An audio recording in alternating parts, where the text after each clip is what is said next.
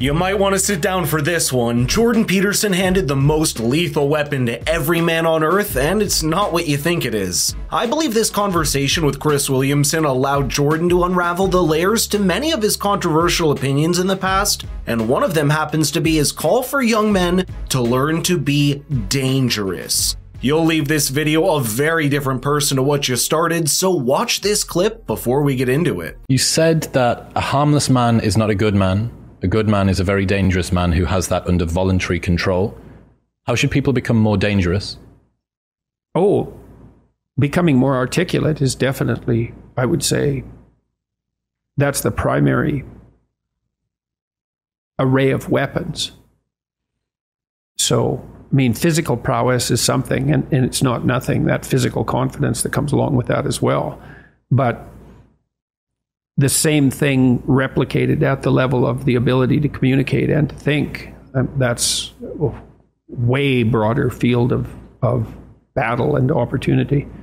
So this is one thing that isn't taught well, especially to boys. It's more important to teach it to boys, I would say, because they're more skeptical of the educational enterprise in general, generally speaking, partly because they're less obedient, partly because they're less agreeable. That's particularly true for disagreeable boys. And agreeable boys get higher grades independent of their IQ and their academic achievement because they're easier to deal with. So what do you tell disagreeable boys? There's nothing that makes you more formidable than verbal competence, than being able to articulate, be able to think, to marshal your arguments, right? It's a battlefield metaphor, to get everything in order, get all your information straight, to marshal your forces. And so, I mean, that's part of the reason that rap artists are so popular, especially among disaffected young men, black and white alike, because they're unbelievably articulate. Like, they have this incredible verbal prowess. It's unbelievably attractive, and it's associated with genuine artistic and redemptive activity, often focusing on something that's approximately the voice of the underclass, let's say, but a powerful voice, right? And it's interesting to see how many young white guys identify with that. Was it Aldous Huxley that wrote Doors of Perception? Yeah. Yeah, so this is kind of an equivalent of that, right? That you have a experience which many people struggle to articulate. You take the best of us, the one that has the most precise, most articulate, erudite language. You drop them in and you say, okay, show us what you've learned. This is the equivalent, but for just a different community, a different sort of life, that maybe you don't have the ability to describe what it feels like to live on a council estate in Manchester or in, one of the neighborhoods of Brooklyn or whatever it might be. And then this person can. And it feels like it's your voice. I remember when the New York Times called Jordan Peterson the, quote, custodian of patriarchy. It used exactly this call by Jordan for men to be, quote, dangerous as a means for him to supposedly shore up the patriarchy. But even before I explore Jordan Peterson's true conception of being dangerous, there's a quote by him that I believe perfectly encapsulates this idea. He said, and I quote, "If you think strong men are dangerous, wait till you see what weak men are capable of." That hits the nail on the head for me, because think about it. Imagine for a second the most dangerous kind of man that exists in this society today, and ask yourself if they're strong. Do you think the person that shoots up a school or harbors hateful ideas in the cover of the crowd is a strong man? Or is he a terribly weak man making up for his sheer resentment, insecurity, and anger, and taking it out on the rest of society? It's clearly the latter, because true weakness resembles a void. It is the void left by strength and principles, where even the worst manifestations of strength start to become attractive. And that's such a perfect segue to Jordan's conception of strength. At the root of all kinds of strength lies a clarity of mind and speech. Even if you imagine a leader in history that has left the greatest mark and inspired the largest revolutions, it's the power to influence minds through speech that snowballs into an unstoppable movement over time. In the civil rights movement, for example, people like Martin Luther King Jr. and Malcolm X were just individuals, but the established political and societal order of the time saw them as very dangerous men for the status quo, simply because of the revolution they inspired by igniting a fire in the minds of millions using their words, Their ability to articulate a case was the most dangerous thing about them. But you don't even have to conceptualize speech on such a grand scale to be able to appreciate its power. The ability to chip through ideas, communicate them, and get people on your side is the closest thing to a superpower that you can get in real life, and that speaks to a lot more things about humans than just communicating ideas. If there truly is an instinct for art inside of us, then the power of speech takes on artistic forms with things like music and poetry. If you're a young man, you still feel alienated from your place as rightful heir of the proper kingdom. I mean, that's an existential truism for everyone, particularly for every young man, because he is an outsider in many ways. He's young and juvenile and not very highly valued, and then is in some sense hurt by the inadequacies of the current king, the current culture, and is easily turned against it because of that. And that's the machinations of the evil uncle. That's the King Arthur story. That's the story of Horus and Osiris. It's an ancient story. It's the story of Sauron, and it's there all the time. And you see in rap music, in hip hop, all of that alienation being given an articulated voice in an artistic sense. And that's a good example of the power of verbal facility. And that's the route to, let's say, marketing education to young men. It's like, you want to take your rightful place in the kingdom? It's like, get your tongue straight, man. Get it under control in the highest possible sense. We went to a comedy club, Tammy and I, in New York, the Comedy Cellar. It's a great comedy club. And the last comic was an English guy, and he was not particularly physically prepossessing, and he made a lot of jokes about that, and it was quite funny. And then he divided the audience into 5 sections, and he asked each section to toss up a topic, just to yell out a topic. And they were like random topics like the Kennedy assassination and electric lighting before 1890. Those were 2 of the topics, and the other 3 were just as diverse. And then he put on some beats, and he did about an 8-minute rap. With every verse rhymed, and he tied the whole thing together at the end and ended at the end of the music, all spontaneously. It was unbelievable.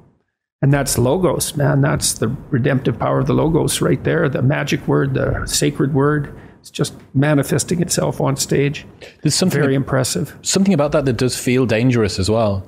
Not in a, I need to be concerned and this should be contaminated and walled off, but in a way that you think that person has so much competence that it's flowing out of them. And you almost feel competent by being around them. So but you certainly feel competent by appreciating it. Yeah. Right? Because it speaks to the part of you that is capable of appreciating such things. You think, wow, that's really something. That's an amazing display. That's an amazing thing to see. Amazing, right? A very interesting word, amazing. And you're trapped by the charisma of that.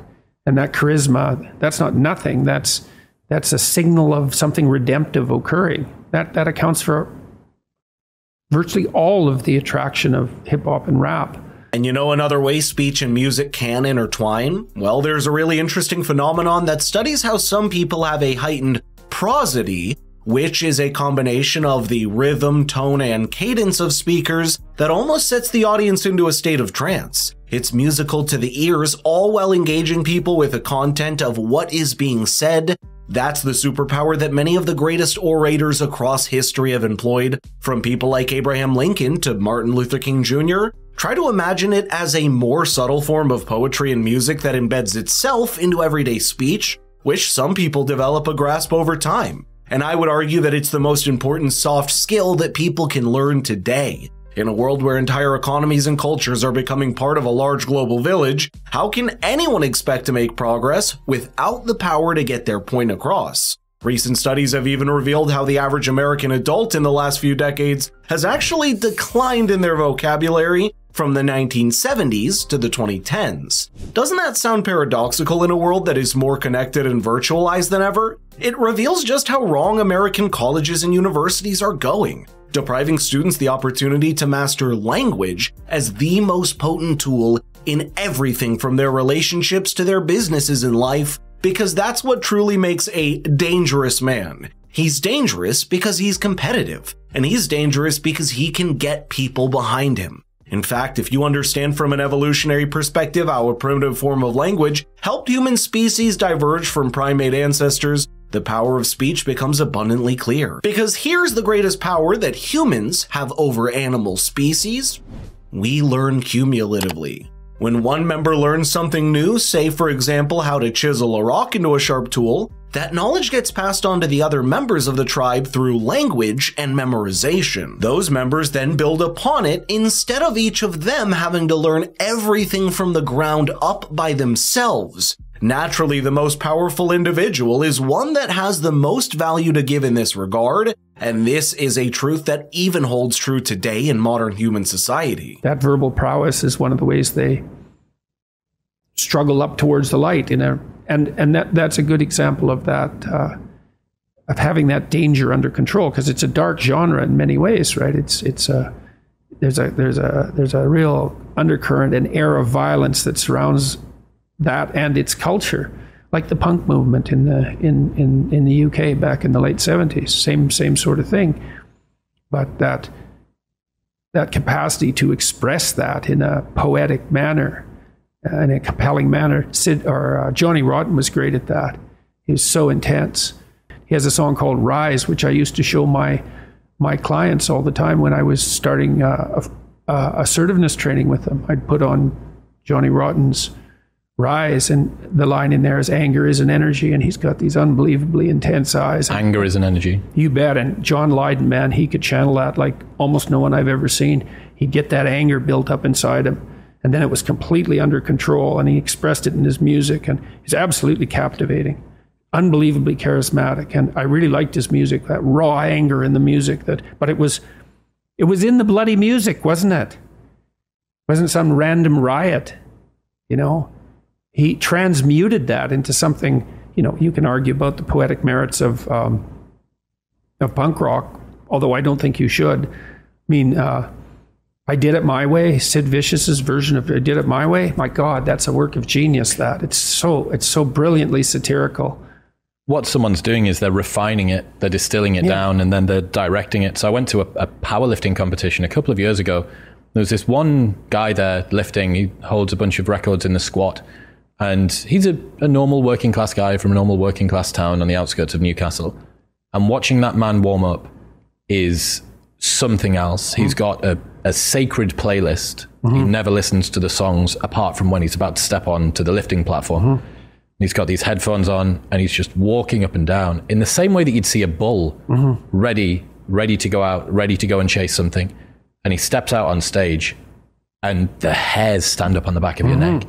You're watching this guy channel rage, fury. That's the god of war. That's Mars. Yeah, he's in touch with that. Unbelievable. And words, man. You go to war with words. And you think that's what young men should be taught.